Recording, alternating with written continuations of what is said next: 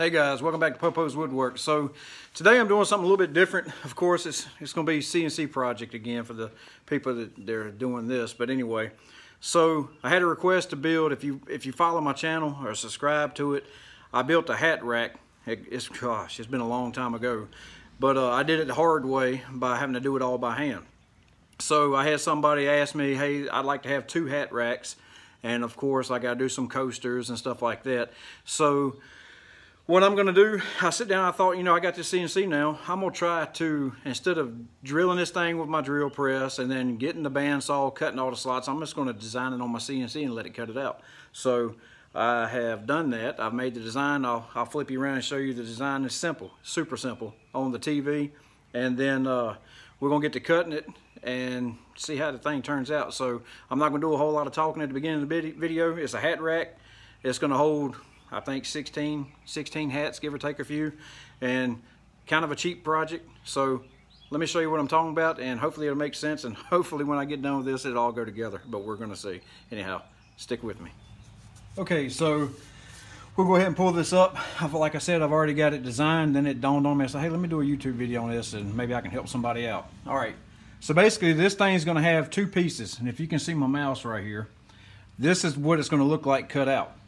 And this is actually, after I worked through it, this is what I end up doing. But what the bit wanted to do, it wanted to run all the way around the outside and then go in the holes, and you were looking at like a 25-30 minute cut. So what I did is I went ahead and did, let's get this one out the way and zoom in. I went ahead and did it like this. So basically, let me go to my home page. It's going to be 30 inches long, which is from this corner to this corner, and 3.5 inches wide. So basically what I bought was 1x4 by 8 foot and cut them down to 30 inches. But of course a 1x4 is actually 3.5 inches wide for the ones that don't know that. All right, so I used my calipers and measured it. It's 7.62 inches thick. And of course I leave all my stuff set like this. So softwood, lower left, top, and all that, my shapeoko XXL. And I do my retract height at 2 inches. All right, so we got all that squared away. Now, all I did is once I set the pretty much what the board is going to look like, you see my background set for that, I drew a square and made that square. Let's do that for the ones that want to see it. All right, so you come up here, you do a square, and I made a square. Let me zoom out.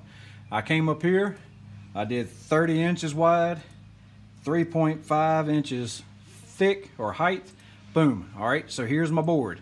And you see if I bring that over here, it's the exact same size. All right, now we did that.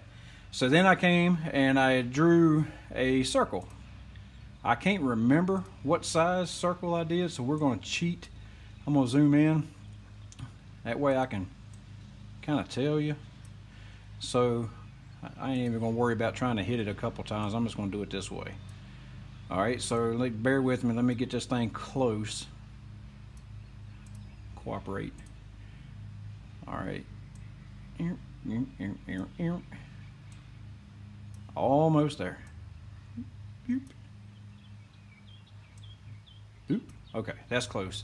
So my circle, give or take, let's just say it's 1.25 inches. All right, so the width right here, it says 1, 2, 4, 6, 7. So we can just say 1.25 to make it easy. All right, so there's my circle. We're gonna move that out the way. Click over here. Now we're gonna draw a rectangle, and I'm gonna have to do the same dang thing because I don't remember. That's about right though. All right, so let's just say that I want to say it's maybe 3/8 of an inch wide, I believe is what I did. So we're gonna hit rotate and we're gonna spin it. Matter of fact, I hate it when it does that part.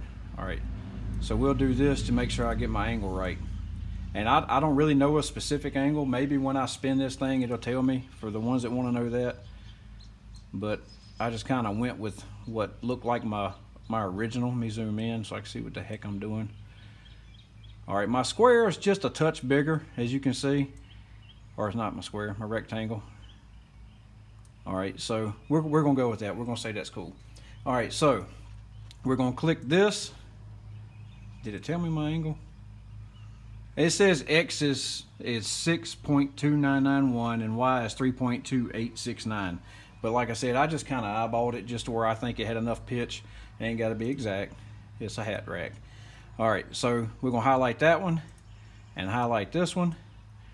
And then we're going to zoom out so you can see what I'm doing. All right, now with both of those highlighted, I come over here to Boolean or Boolean, whatever they call that thing, and we're going to hit the first one, subtract. And you see it took out the centers. So there's, you got that right there. Then all I did was Control C, and I made a bunch of copies just like this right here. And then I just put them in here where they look centered. And right where you can see that I have my background on 1 inch now. I did that so I know where to put my clamps and not cut through my clamps. But normally I do it on, I'll show you. Normally I set this thing to 1/4 inch because it's easier to line things up. So I like my grid on 1/4 inch. And so I just come in here and did these and lined them up. But basically what I did is I did all my circles and put them to where I did 1 inch, counted them all where they're even, and then I highlighted them all and did the center option and all that. Then I came back and added the rectangles on them, and I just pretty much left all of those. And once I made copies like this, I just used this and dragged it and lined it up with these, and then just come on along and dragged it and lined all of them up, and then I moved the original out of the way. All right, so that's that. I know I'm kind of going fast with this, but I don't want this to be a real long video. So, and let me delete this too. This is what we're left with. Now, you're probably thinking, well, I got this line running through here. It's going to cut that. It doesn't matter. It's the edge of the board. So the reason I did this is, see, now I can highlight these individually. So you hit OK. Then go over into toolpath. I've already created toolpath. See, that cut my time. You see when I highlight it, there it is. I'm using a 1/4 inch end mill bit, the one that come with the shapeoko, the 1/4 inch, yeah, 1/4 inch end mill, 201. That's what I was trying to think of. So basically, that cut me down to 12 minutes versus that long time. And I selected every one of these. I don't pick the outsider. It's going to try to pocket. So I selected all these. I went into my toolpath, and I left the settings exactly like they were. I didn't speed up the feeds and speeds, and it's going pretty good. And of course, I hit max depth. I hit the use stock bottom, and I'm doing the inside left, so it keeps my holes exactly the size that I wanted them. I don't want to do offset, no offset, and then it cut and be half of the bit wider, and I sure didn't want to do the outside right. So we do the inside left. I named it Hat Rack Cutout 1.4. I always put the bit size in there just in case. So we got, there's that. And we'll do show simulation, and this is what you're left with. And you got, I didn't do any tabs because I don't think that this is up. I'm gonna be standing here anyway, so when it cuts it out, I'll just grab it with a pair of pliers or my finger, but I don't recommend using your finger near a router blade, but I'll probably use pliers and grab it out. I just don't feel like fooling with them tabs. So there's my workpiece. And all right, let me get rid of the simulation and go back to design. Did I delete these? Okay, so basically I rotated this one to see what I was doing. Here's my other one. So basically these two are going to stand upright, and then I'm going to have two more boards that's 5 inches wide. And imagine the slots facing you instead of side profile view, they're facing you. One board is going to go and mount to the top like that. Let me zoom in where you can see. And then, gosh, I hate when it does that. It just goes to Alpha Centauri. All right, so then the bottom board I'm going to put at the bottom just like this right here. And then I'll take this one, let's see, let's just rotate it 90 degrees. All right, and like we're just upside down, but it don't matter. So pretend that those slots are facing you as well. And then I'm just gonna screw them in with the 1 1/4 decking screws on the back side. Then you have yourself a hat rack.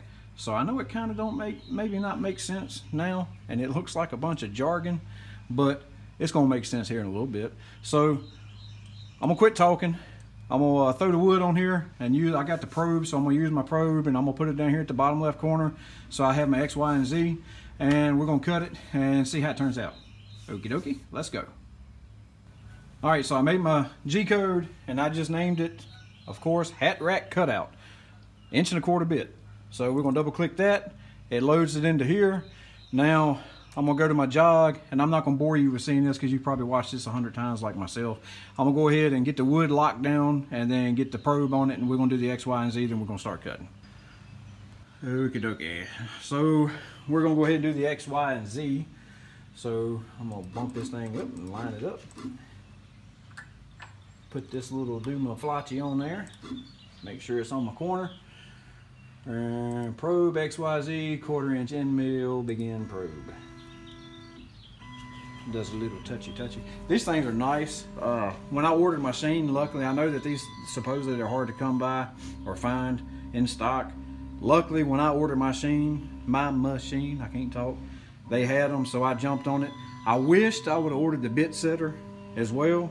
Not that big of a deal, but I tell you, if you had, they're both $120. So if you think about buying one of these things and you're in the mix, in the middle of buying the touch probe or the bit setter, definitely go for the touch probe, because the X, Y, and Z doing it this way is so much easier than having that. Because I've done it the old-fashioned way just for craps and giggles, and man, that's a must-have right there, must-have. So anyhow, all right, now I'm gonna go ahead and speed this thing up because I know you don't want to sit here and watch it in real time. It'll take 12 minutes, but anyway, so I'm gonna go ahead and speed it up and let's get this thing rocking.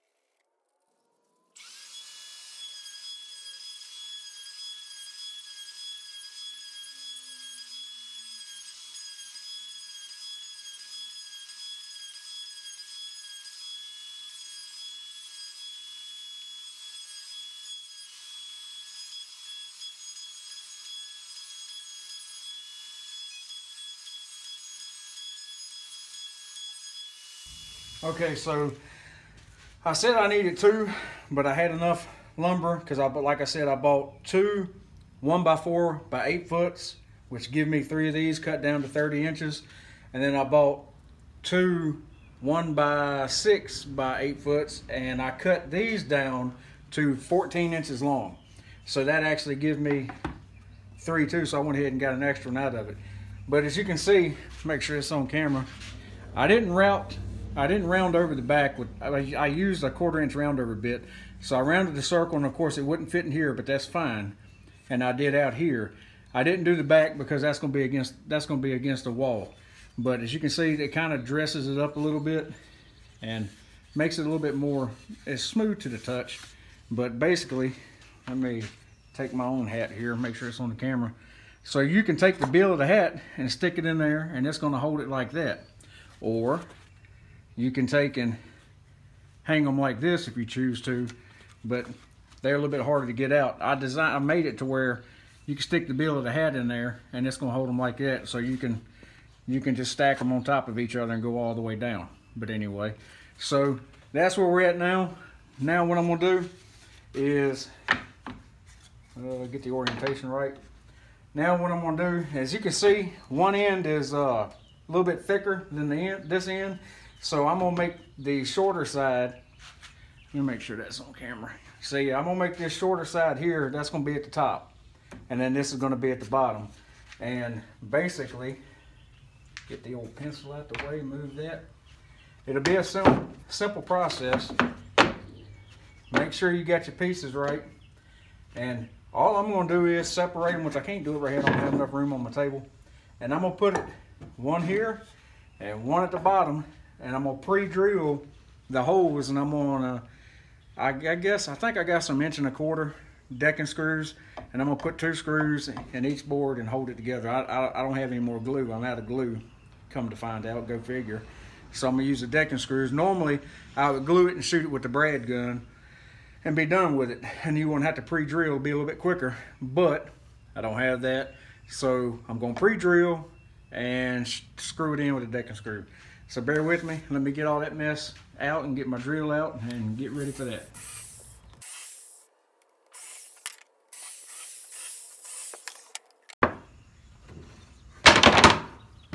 Well, golly day.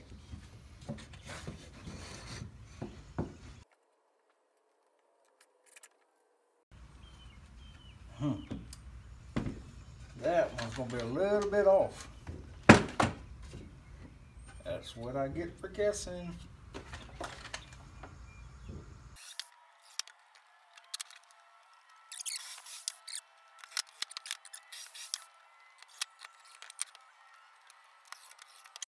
All right, so there's one done. There's one done right there. So now I'm gonna go ahead and finish the rest of them. So here's all 3 of them done, and don't mind my little air nozzle thing hanging right there. But pretty simple project. I mean, really nothing to it, but I tell you what, cutting all, let me find my finger, cutting all these slots right here with the CNC, so much easier. I mean, my gosh, and plus they're all the exact same. So let me get you a little closer. You can see the round over. And that's pretty much it. And once again, let's see, let's just pick this slot right here. So basically, that's what you got. You hang that thing on a wall, and what I'll do to hang it on a wall is either you can drive a screw through here into a stud, which you don't really need a stud, it's just a bunch of hats. But what I'm gonna do for this one is I'm gonna put on the back side, I can't find my finger. On the back side, I'm gonna put one of them little strips that's got 2 nails. It's got the little jagged thing you see on the back of picture frames. And I'm gonna put that on the back in the center. That way they can hang it on 1 nail and be done with it. But that's that. And all I gotta do now is take my brander and brand the back side of them, and they're done. So anyhow, I hope y'all like this project. It was simple, easy, but it's nice when you can actually use a CNC and help you actually build something other than carving signs and all that. But like I always say, thank y'all for watching. If you got any questions, shoot me a comment. I'll try to answer them to the best of my ability. If you have any questions with the design and the CAD, hit me up. I'll answer those for you. If you like the video, hit the like button, subscribe. If you like my videos that I put out, and I hope you do, hit the notification bell. That way every time I upload a new video, it notifies you, which I don't do them like some people. I don't do like 1 or 2 a week, or I do good to get 1 a month. But anyhow, thank y'all for watching. Y'all have a nice day, and we'll see you on the next one.